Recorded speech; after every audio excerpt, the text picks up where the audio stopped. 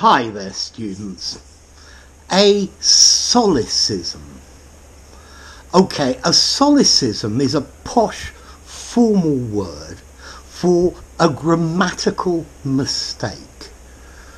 So, if you make a grammatical mistake when you're speaking in English, then that's a solecism.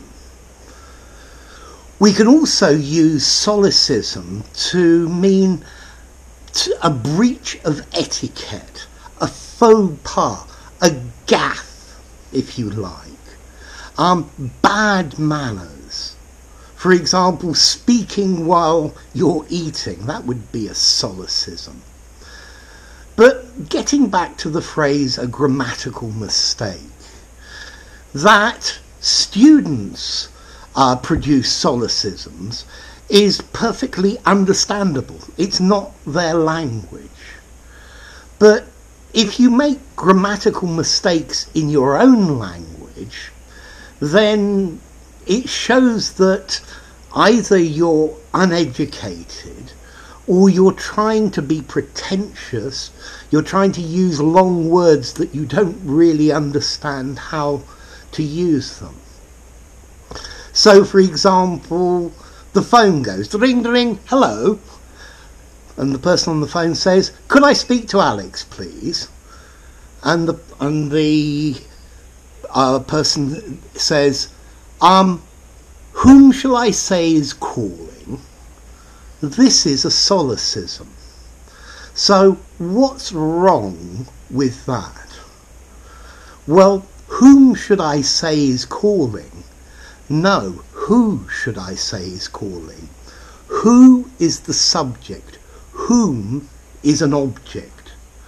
And the person who's speaking, who's made this solecism, I think they believe that the word whom sounds formal, as opposed to understanding the real grammar of it.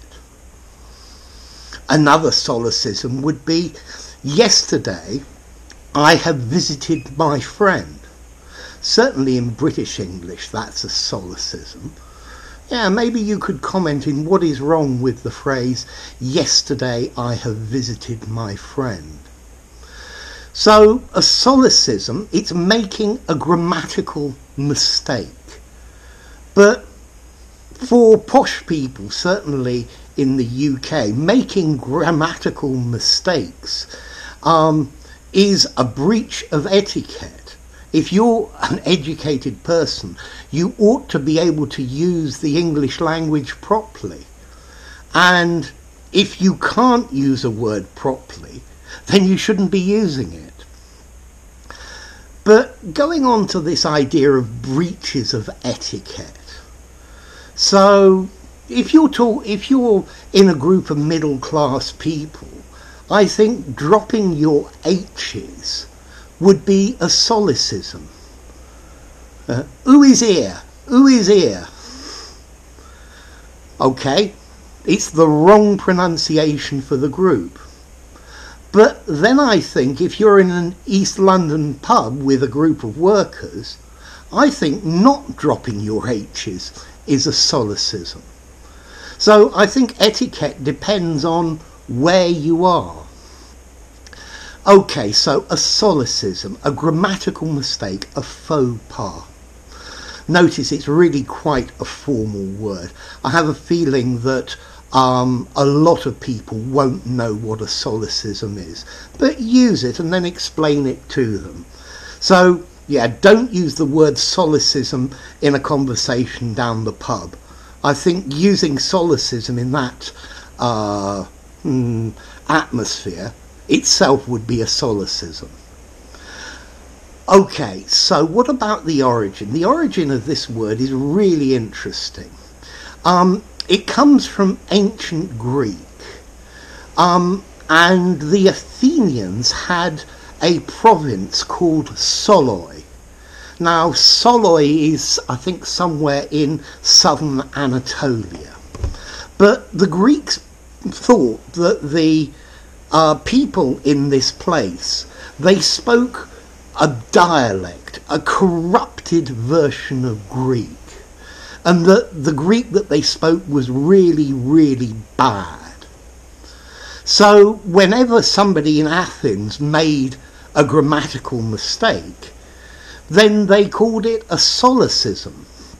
Okay, from Soloi, speaking like someone from Soloi. Making grammatical mistakes, not speaking properly. And that's really where the word came from. Okay? So, a solecism, a grammatical mistake, a grammatical error, or a gross breach of etiquette of what you should be doing, a faux pas. Fauxpas is French. Okay, a social gaffe. So there you go. I hope I haven't produced any solecisms while making this video. You never know. If you enjoyed the video, give it a rating, subscribe to my channel, and I'll see you soon. Bye for now. Solecism.